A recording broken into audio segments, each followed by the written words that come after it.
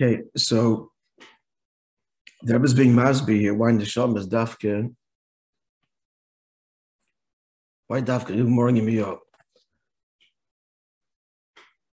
Why in the Shamas are able dafke to carry out the kavanah of dirab tachtonim, which starts with the neshama coming into a guf bos of Adam.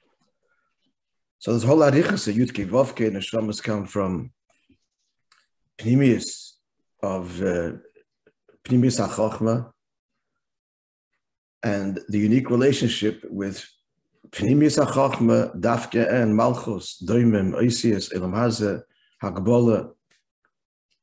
That the oisius are rooted, even though they're the doimim of the nefesh. Dafke and oisius are rooted deeper than the actual seichel and midas themselves, as he explained. And the neshamas come, therefore, rooted in the pnimis harotzen, these various stratas within this pnimis dika dimension, this atmis dika dimension. Therefore, the neshamas are able to engage the world and elevate it, coming from there, and it's from there too that malchus, doimim, dibur is rooted. But then he started to explain, and elsewhere it says that neshamas come from kelim.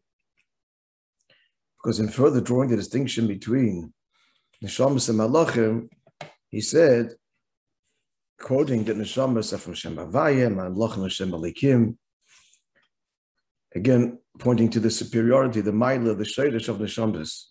However, elsewhere it says neshamas come from kelim too. The answer is pnimius hakelim, which is, as we explained, pnimius hakelim means at its root the ma'ila of the keli, the ma'ila of gvul, not the limitation of gvul. And what's the ma'ila of gvul? The ma'ila of gvul is it's the Eibishter's choice, the Eibishter's shleimus, that Atzmos can express himself and does in bli gvul and gvul. So at the level of pnimius, the gvul is not a hagbola, it's an expression, adaram. And it's even a deeper expression. As we explained, by divine design, Hashem manifests Koach HaGvul in such a way that it slowly dawns on us. I say slowly because this is a huge chiddush of Chassidus, and within Chassidus itself, really it emerges in the later Doros that Koach HaGvul is rooted deep in the Koach HaGvul. Even though ultimately it's all equal. But that's an appreciation that we need to come to in order to appreciate the ma'ila of dirab tachtonim. The seichel should also understand the ma'ila of dirab tachtonim. So that's who we're up to. We're up to this. He's being masbir that the neshama comes from the pnimius, and the example he brought to illustrate this, the ma'ila of the pnimius hakeli. He's looking at the, first of all, the physical keli, that the pnimius of the keli is the one that actually contains the mashke, which is the whole point of the keli, to drink it. The chitzonius hakeli is just there to hold the cup and to move the cup. That's the outside wall, but the inside wall is the pnimius. They're both hagbola, they're separated by a thin wall, literally, the inside and the outside. But the inside is what carries the mashke. So in the nimshal, it doesn't spell it out, but l'chor in the nimshal is that the pnimius hakeli, which is the understanding, the appreciation of what koach hagvul is, carries the liquid, carries the etzem, is the expression of the etzem.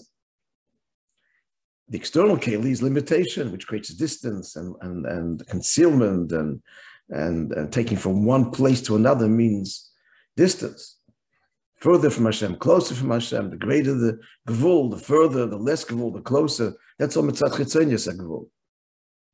Mitzad chitzonius, it creates this whole ladder of divinity and distance, where we're at the bottom of the bottom rung. But the pnimius of it is what contains the mashke, the kavanah pnimius. It's all him. No less than the greatest bli gvul. And beyond. It's all who.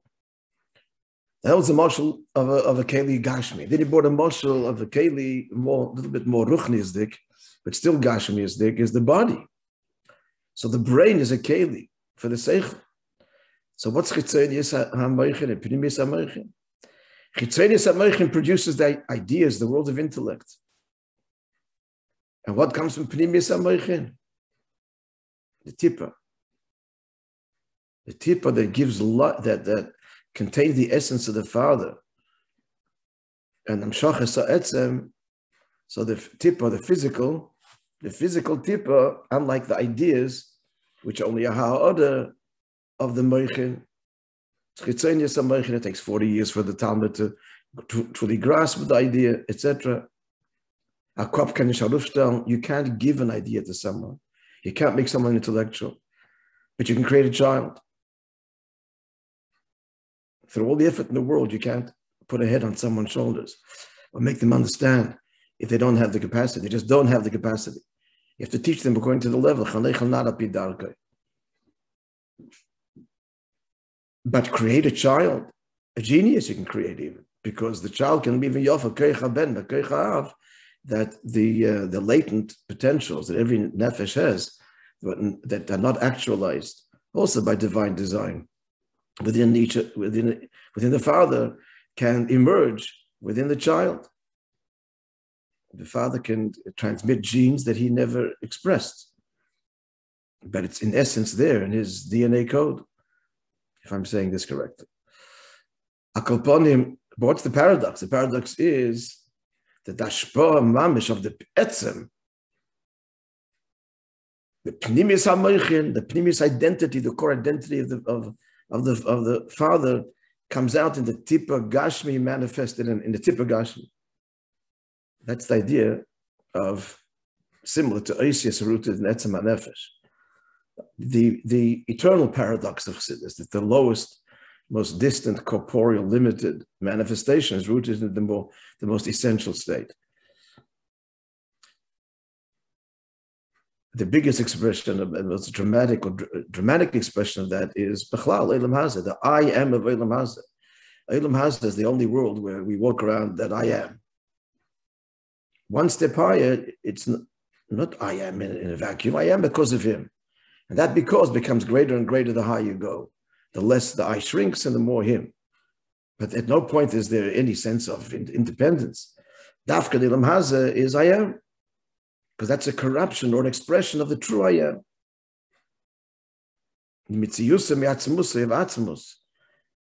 Is truly only expressed directly in a corrupted way till we transform it or align it or elevate it.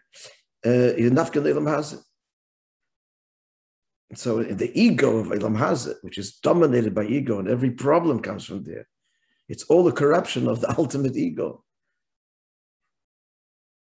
The true ego, the true I am that I am. The whole kavanah is to bring to bear and reveal the I am of the Eibishter and the I am of the I, and fuse them and make them one, and one seamless expression of divinity. That's the tachlis of kavanah. All right, so let's go back and let's continue the ois now.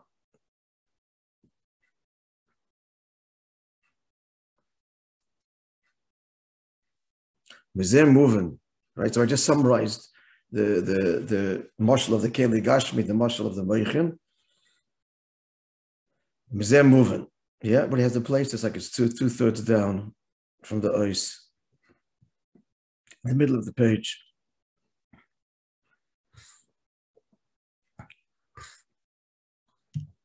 Mizem moving, Mailis on the Shomas al Malachim. So here's the mila then of the neshamas dafka. That of course only neshamas can carry out the kavanah of revealing atzmos in the tachten, because that's what they are. Because neshamas are rooted in the pnimius of the keli. Yes, neshamas are bound up with gvul. Neshamas are manifested with limited identities, and we're all different, etc. We come to guf gashmi. But it's all the pnimius hakeiach hagvul, the pnimius hakel shemichodim etzem ma'or, which is bound up with the etzem ma'or. Again, it's the shleimus of Atzmos to manifest in a gvul and bli gvul. It's that kind of gvul that the neshama carries and expresses. So therefore, ein behem shum agbola klal. So there's no limit in the external sense at all on the neshama. Its gvul is of a different kind of gvul. It's a shleimus dike gvul. And therefore, it can transform the world. Further elaboration, a malach is limited in place. This is the Gemara in Chulin talking about Yaakov's ladder, and the malachim. There's a whole cheshbon over there, and the Gemara declares that malach b'shlish olam oimed, that a malach stands in a third of the world. So 3 malachim fill the whole world, the height of the whole world. It's enormous, but it's still limited. They're also bound up with time. Time and space are bound up with each other. They're not synonymous. It used to be thought they're synonymous. The time is the distance between 2 points. But they're not. But they're connected. They're certainly bound with each other. And that's why in the Malachim at their time, when they say Shira, etc., we also have our time. There's Zman Shachris and Zman Tefillah, but that is not a time that Malach's time is. You say it now, or you're not a Metzias. Later, it's nothing, meaningless. Yid davens later, no, it should be before. And tzaddikim daven b'chlal. They didn't daven respecting the boundaries of time. Talking the later tzaddikim, Talmidei Baal Shem Tov, the most famous, perhaps, the h'tshek, who daven mincha, even though it's at 4 o'clock in the morning and things like that. Just by the way, I think I've shared this with you. It's a gishmak word that I heard from in the name of Rabbi Yosef Gelitsky, the beloved Rosh Yeshiva in Torah, a big Gaon. So he writes somewhere. Someone told me they may have even seen it. Yeah, I did see it. Yeah, I saw it in the Arasat. Bottom line. How do you explain this? The tzaddikim and b'chlal, it says, there's a word, I have to find that word, it's written. The Talmidei Baal Shem Tov did away with the Zmanei Tefillah. This restriction of you have to do it now. Okay, there is some truth to that. And the fact is that the Rebbeim and the other Chassidic groups, l'chatchila, just don't daven b'zman. In Skver, nobody davens mincha b'zman. It's bedafke. They daven way after the shkia. The chatchila, there's one daven before. The Gerech Sidim today, they're sticklers for Zman, but that wasn't what it used to be. There's a big change in Ger. But the original Ger, Kotzke, Chassidus, the whole time thing was completely like didn't exist, the clock. And it's certainly true, tzaddikim, again, the Tosha Rebbe and others. So he writes like this. The din of Zman Tefillah in Pashtus is that this is an auspicious time when the king is disposed towards granting requests. So you want to be there during these times of grace. Moreover, you want to come together with the community because you don't want to be under scrutiny personally. And of course, God sees everyone, but in the schus of coming together, the Tefillah b'tzibur, much greater chance that a prayer will be answered. That's the simple meaning of prayer. I need, grant me, please, forgive me, grant me, heal me. So there are special times, and you want to come together in the merit of the many. That's the simple meaning of Tefillah B'tzibur. So he writes over there, this Achron, why is it that the ministers can approach the king anytime? There's no set time for the ministers. Talking the upper echelons of the ministers. And the answer is Pashtus. Because when they're not coming to the king for requests, they're coming to the king, the whole conversation is the welfare of the state. And that's welcome anytime and at all times. So likewise, if the davening is, I need and I want, there's certain times of divine grace, now it's chesed, now it's gvura, come with everybody together. But if the tefillah is mitzad l'mayla, tam shochav v'likus, and the kavanah of the Eibishter, and for others, quite simply, for others, then there's no limit On the contrary, it's a big nachas that the ministers are not sleeping, and they're there around the clock, as much as possible, engaging the king for the welfare of the king and his citizens in the state. Interesting answer to this inyan. I'm just mentioning it, even in halacha for a yid, even halachically, the zman, not like the malach, after the singing of the nights divided into 3 watches, and the Gemara says in brachas, the kodesh, kodesh, kodesh, when the orchestra is over, that's it. And you can daven later, so he didn't get some tefillah, he didn't get it. Even the halacha allows for it. Why? Because the pnimius, the reason is, the Hakabbalah of the Yid is not the Hakabbalah of the Malach, which defines it. The Hakabbalah of the Yid is all the Shleimus of Alikus. It's Pnimius Bligvul. The Pnimius Bligvul. And therefore there's glimmers of it even in the Hakabbalahs. Let's continue.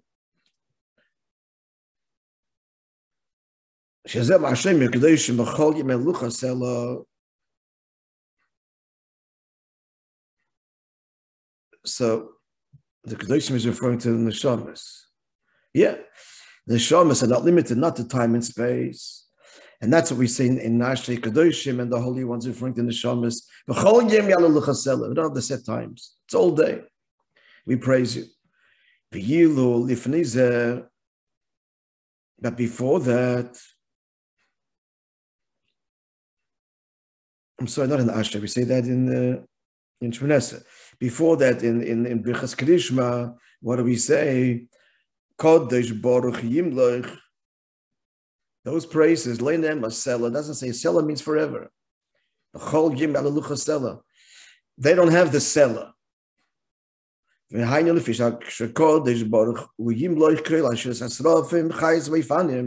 that's the praises of the Malachim, which we echo. But it's their praise. And their share is limited. When it's over, it's over. Orchestra packs its instruments, and we're back tomorrow or later. The Kedoshim Eden all day praise you, Sela forever. That's the Neshamas. It's all day, not at a specific time. Hence the Gemara says the Levi person should daven all day. He said, moreover, Shashirim, Sela, it's forever. The Gemara says, wherever the Pasuk says the words either Netzach, Sela, or Va'ed, it's something that's forever. No interruption. Just interesting. The other, I saw to contrast this. I saw, maybe it's right here. Is it here? I'll read it to you. In the Klach Habad, and every week they have whatever's answers, interesting answers on different topics. Be in the beginning. So a Bocher, maybe it's a Bocher, maybe it's in Geman, writes to the Rebbe, he say that Ayom. Yeah. Listen to this. This is balancing what I just said now. Why? Because it has to be the fusion of Gvul and Bli Gvul. It is the Torah became the Tikkun. So he writes like this. He says that, is it a Bacham? Yeah, one of the Tmimim. He writes that after, this is a Shabbos Seder, after learning Chassidus, and after being in Shul with the minyan davening on Shabbos, he starts to daven at 1:30. He also writes to the Rebbe,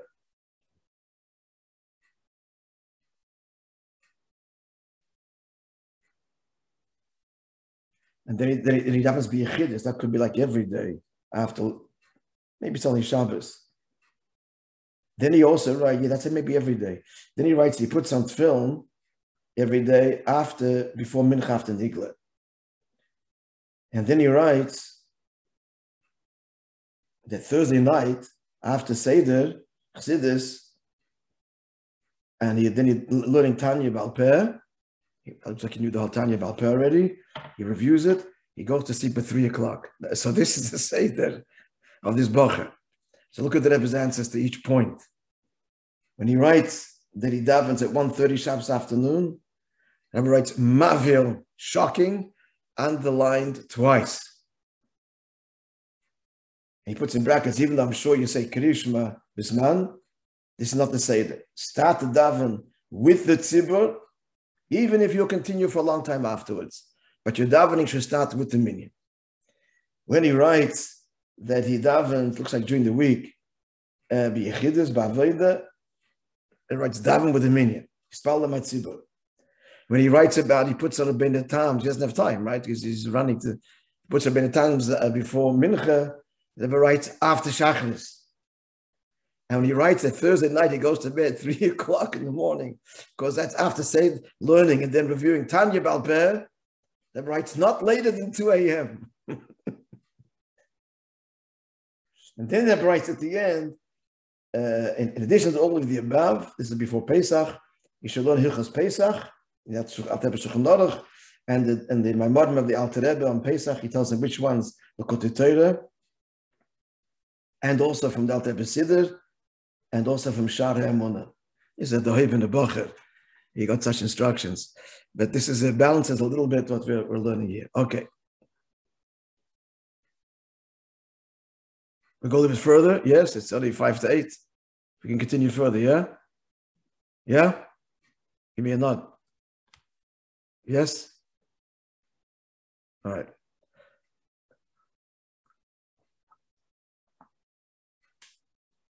Be in explanation of the next paragraph, the Indian is Barliel. Shemalachim Yisavu Begufim V'Nafshim Kiachad. We learned earlier, unlike man, who was created first a goof, and only then a neshama, which l'chayra makes him lesser than all other creatures that were created at the outset, living entities. We explained Adarabah, the mile of that.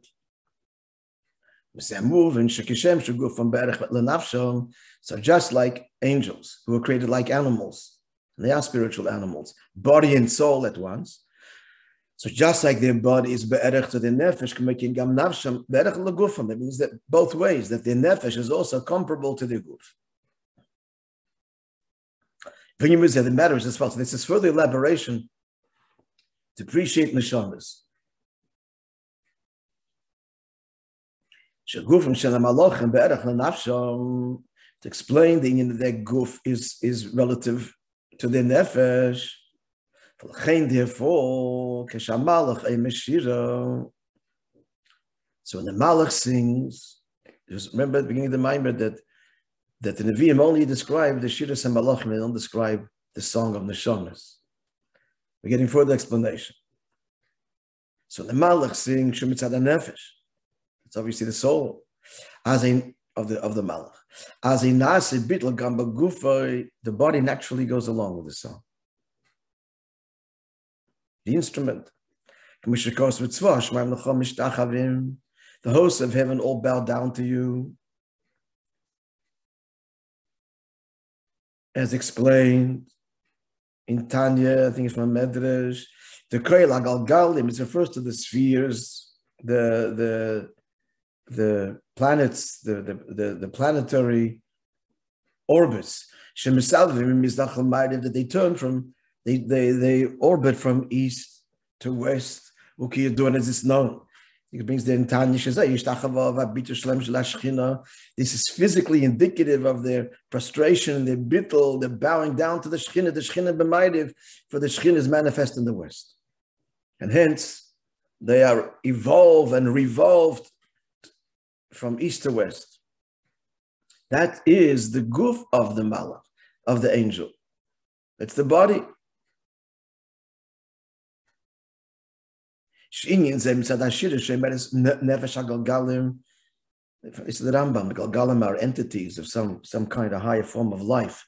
So, but there's also the physical part of them. So they behave this way because the nefesh of the Galgalim is singing.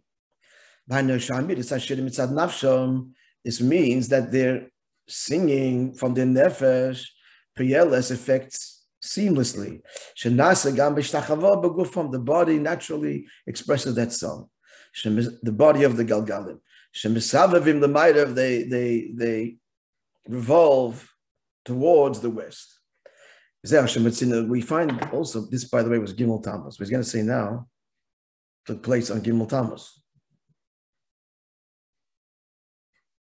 Yeshua no, Shemesh begiven doim, that he stopped the sun from setting, was out of Shabbos to complete the war. The sun remained suspended in the sky. So what happened over there? How do you do it? It's interesting how he did this. We find by Yeshua, and that stresses Yeshua was a Talmud of Moishe, that Moishe received the Torah and gave it over to Yeshua. So this is the thinking of the Nasi, he wanted to stop the sun so he could complete the battle. And he came to the defense of the Givonim. Omar, he says, Shemesh begiving doim. The sun in Givon should be silent. Silent. Stop. Shlei Omar Amoid. He didn't say the sun should stop its traverse. Elomar doim. He said silent. Says the Gemara doim. I think it's a Gemara. Rashi brings it, but maybe from the Medrash. Doim eloi marshira. He's telling the sun to be silent from its song, the nefesh of the sun, as it were, the malach, and that caused it from stopping. He stopped its spiritual journey, the physical journey, without having to command it, naturally stopped. That's not true of us. Our nefesh can be in one place and the guf in another place. Because the sun's movement is because of the song of the malach, the angelic sun angel, as it were, Shapel Gamal Guf Malach, which affects the body of the malach. So there's three things here. There's the shira of the nefesh of the malach, the guf of the malach, and the physical sun. So he's talking to the nefesh of the malach. It affects the guf. And that then translates the physical sun moving. So that's a third level here. The physical sun, but there's the physical guf of the malach and the nefesh of the malach. But he addresses the source because they're all integrated. And when the sun stops saying shira, the malach stops saying shira, as in it's like therefore automatically the sun stops going. Conclusion, because the body of the malach is in sync and one with, it's created at once and is comparable to the nefesh. And likewise, from the other perspective, that the nefesh is limited like the guf. The Shem Shaguf and like the guf is limited. So to the nefesh of the malach is limited. Can be said before. There's a time to sing, and after that, not entertained, not possible, no place. Even though the song comes from the nefesh, so the nefesh is an eternal entity, is it not? No, not by the malach. It's inherently limited. Or to contrast, concluding Mashenk and the Neshamas, that the Neshamas have no limitation at all. And it's this Neshama that has no limit in essence. That it becomes enclosed in a physical body, the sakne, to fix it and to elevate it through Torah. This carries out the divine intent, or canal, as we said before, the end of his base. In the example of a building, if you want to raise a building, you don't pull from the top, because you just tear the top off and the rest will remain grounded.